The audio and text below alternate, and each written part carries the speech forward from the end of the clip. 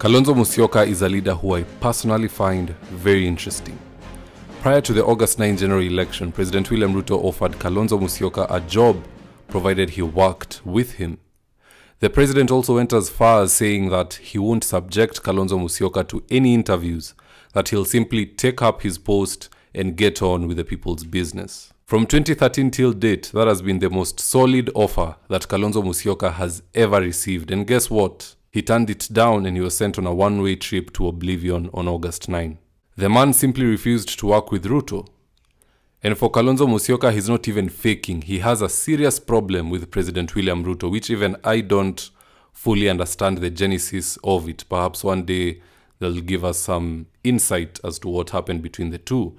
But nonetheless, Kalonzo Musyoka is a master opportunist and will work with anyone and everyone, even his worst enemies, provided there is something in it for him. And we saw that trait in full display during the Mashujaa Day celebrations. Everyone in Azimio boycotted the function except for Kalonzo Musyoka. Even the organizers of the very event were not expecting him, because he had indicated earlier that he will not attend, and suddenly he showed up. As such, he sat on the periphery of the main dais. But nonetheless, in this video I want us to analyze why Kalonzo Musyoka attended that rally and what he was trying to achieve. But before we get into that, if you're here for the first time, please go on and hit the subscribe button. And if you're watching from a different platform, just head on over to YouTube, search for Mzitowafula. I'll be the first one to pop up. Hit the subscribe button and you're going to be getting a ton of content of this nature.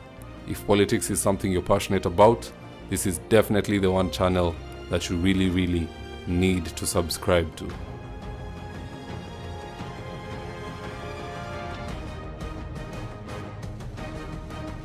Now, Kalonzo Musyoka made a U-turn and attended the Mashujaa Day celebrations for two specific reasons, according to my observations.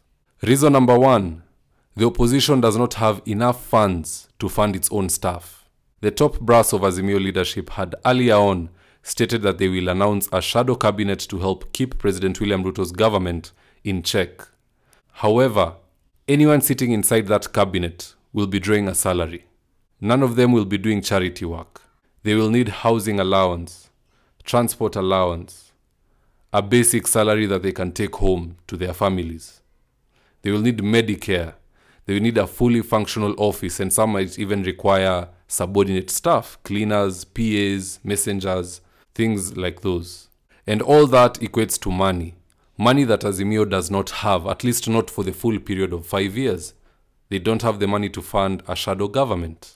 Because the moment you're forming a shadow government to put in check William Ruto's actual government, you have to bring in brilliant people. You'll need to bring in Makau Mutua and other people of his caliber. And the price tag for that is definitely not cheap. So Kalonzo Musyoka was there hoping for two things at the Mashujaa Day celebrations.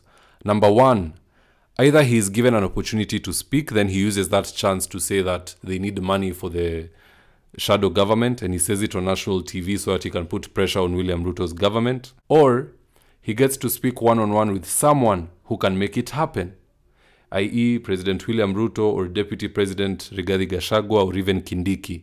I'm sure he was hoping to rub shoulders with one of those people after the celebrations, and I'm sure he might have gotten that opportunity, because there's so much more that happens after those celebrations that even the media don't get to see.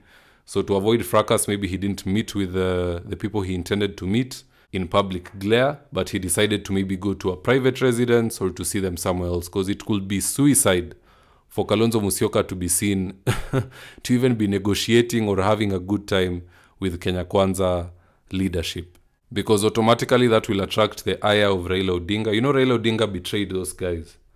In 2017, he did a handshake without his principles, without Kalonzo, without Musalia, and without Wetangula. He went in on his own. So people who usually do such things, they're very wary. Even someone who lies will always think they're being lied to. So Raila Odinga might be looking at him with a very sketchy eye, trying to see what is this fellow really up to. So I'm sure Kalonzo Musyoka might have met with one or two of those people behind the scenes. He definitely did not go to those celebrations just because he's patriotic. I really doubt it. If he couldn't make it to the swearing in, is it now that he's just suddenly becoming patriotic? I don't see it happening. No. He was there on an agenda. But sadly, according to the day's events, Kalonzo Musyoka was not given a chance to speak, and he was seated far away from the Kenya Kwanza leaders. You can even see in this video that as President William Ruto was greeting people, he had to go all the way to the very end just to greet Kalonzo Musyoka. That's how far, when I say he was at the periphery of the dais, I kid you not. He was literally, if he crossed that glass, I can't remember if it was a wall, he would be with the other civilians, the other Kenyans. Now, to corroborate this story of Azimio leadership needing funds to fund their shadow government, because I don't want someone saying that I'm pulling stories out of the hat, just watch this video. And I also want to actually ask President William Ruto, he himself was expecting he was going to be leader of opposition. Hii kitu aliangukia. Basi apeane heshima for official leadership, official position of this country. We are going to announce our shadow cabinet. Shadow cabinet. Because we want to hold them to account.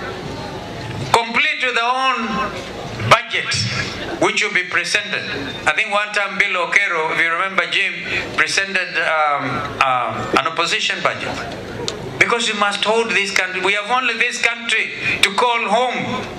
Now, the second reason behind Kalonzo Musyoka's presence at Mashujaa Day is to bag himself a job with the Kenya Kwanza government. He seems to be sick and tired of tammacking in the wilderness under Raila Odinga's leadership since 2013, and he's trying to keep his options open, so that if Raila Odinga betrays him as he's done before and can happen again, he can seek refuge in government. And if government gives him a cold shoulder, he can scurry back to Azimio. The phrase Humpty Dumpty sitting on a wall definitely takes center stage on this one. And it will be interesting to see which side of the wall Kalonzo Musyoka falls. But I'm a solitary man, that's just my opinion, guys. I'd really love to hear what you have to say about all this, so please drop me your comment in the comment section below. I'll do my best to read it and to give you a response in real time. Now also, if you're here for the first time, please go on and hit the subscribe button. And if you're watching from a different platform, just head on over to YouTube, search for David Wafula. I'll be the first one to pop up. Hit the subscribe button and you're going to be getting a ton of content of this nature. If politics is something you're passionate about, this is definitely the one channel that you really need to subscribe to. Alright guys, that's it for today. Thank you so much for tuning in. I'll see you guys in the next video. Do have yourselves a blessed day or night, depending on your time zone.